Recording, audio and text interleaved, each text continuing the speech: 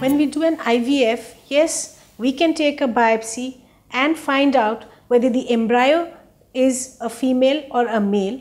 But if for personal preferences, couple come to us giving a choice that they want a female or a male baby, that we can never accommodate, we can never do that. But if there is any medical grounds because of which we have to choose the male or the female in the embryo, then we can do that. Say for example, if the son of the couple, any born son, might have a certain genetic issues, then yes, the preference would be that we do the test and only identify the girls and then do the transfer. But for ethical reasons, personal choices are not entertained. But yes, when we do an IVF, we can choose the sex of the baby or the embryo.